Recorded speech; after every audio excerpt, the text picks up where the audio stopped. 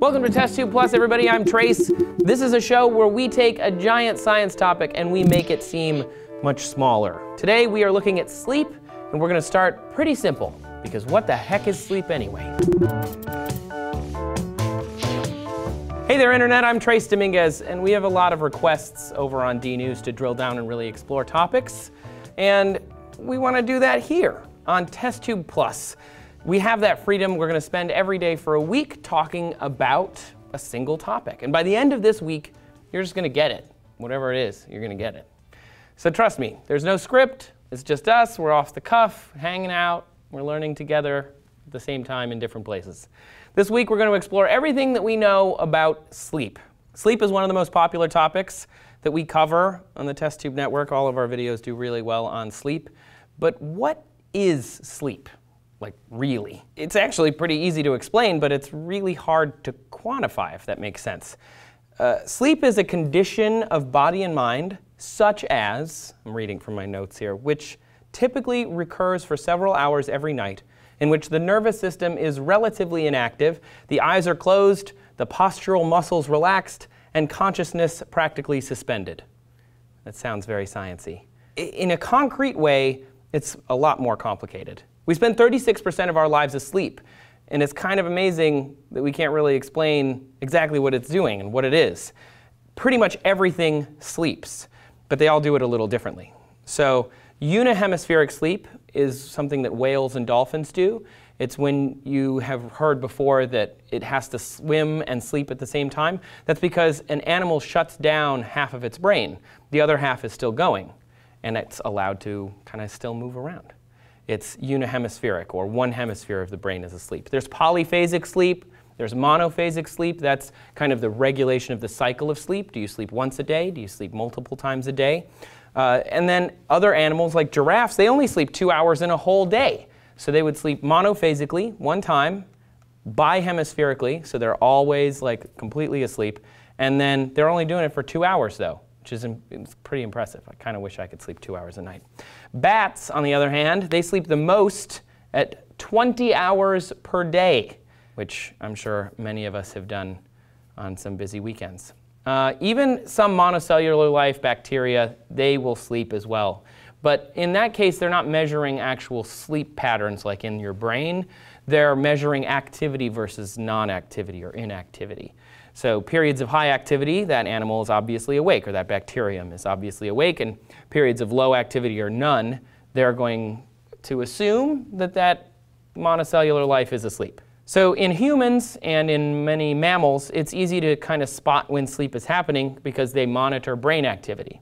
So the brain produces electrical impulses that form waves, and when brain wave patterns indicate sleep, it's actually a different state of consciousness from wakefulness. You can actually see it on an EEG or an electroencephalogram. It's something they put on top of your head and it reads your brain waves. So the brain is actually doing something completely different during sleep. It's almost described in some of the research as if you have two brains. As you're falling asleep, you're moving from consciousness into unconsciousness.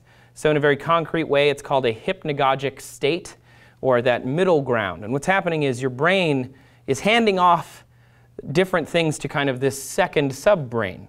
So it's giving away executive function and control from one side of your brain or one part of your brain to another. And when it's doing that, sometimes, it drops the ball a little bit. And that causes you to twitch while you're falling asleep, which is pretty cool. I get this all the time. Sometimes you'll even wake up. It's called the exploding head syndrome. It's something that happens as you fall asleep, which they also think is related to kind of this handoff, where your ears kind of hear this huge explosion sound or this weird rushing sound. It's neat. It happens to more people than you would think. There's something to point out, though, when it comes to sleep, especially with humans, is medically induced sleep. Sedation is not considered sleep because the EEG patterns are different. The brain waves, remember, are very specific. So comas are not considered sleep. You aren't conscious, but you're not asleep. Sleep is very specific. So if you took a sleeping pill to help you go to sleep, what's actually happening is you're being sedated, and then your brain will hopefully, cross your fingers, go into sleep during that sedation. If it doesn't happen, You'll end up waking up and you'll not feel like you slept at all, but you will have been sedated for 8 hours. So when you have surgery, you could be under for hours. And what happens is your brain knows it's not been asleep. So you get what's called REM debt, or REM, rapid or random eye movement debt, DEBT, like you have to pay it back. That happens because your brain knows it hasn't been asleep. And it does have health consequences because you're supposed to have so many hours of REM sleep every day. It's very important for your brain to kind of regenerate during those REM sleep hours. So you might wake up from surgery and actually be pretty tired because those sedations don't allow the brain to go through the natural sleep process. What is sleep? As we understand it, sleep is a period where your brain acts differently and your body is in a state of unconsciousness. It can be woken up out of that, and it can be helpful for your body to be in that state, and you have to do it every day. And you're going to do it roughly 36% of your whole life.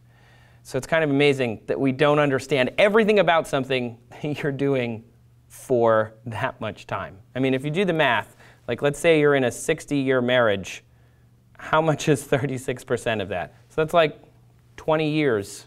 21.6 years of a 60-year anniversary. Remember, 21.6 of the years they've been asleep, so isn't it really their 39th year anniversary? So what sleep is pretty easy to define, but really when it comes to sleep, the question isn't what is sleep, but rather why can't you sleep? So that's sleep, but that's just the beginning. This week, we're going to be looking at good sleep, bad sleep, animal sleep, the future of sleep, microbe sleep, lots of sleep. So if you haven't already, subscribe to this channel and check back soon for more.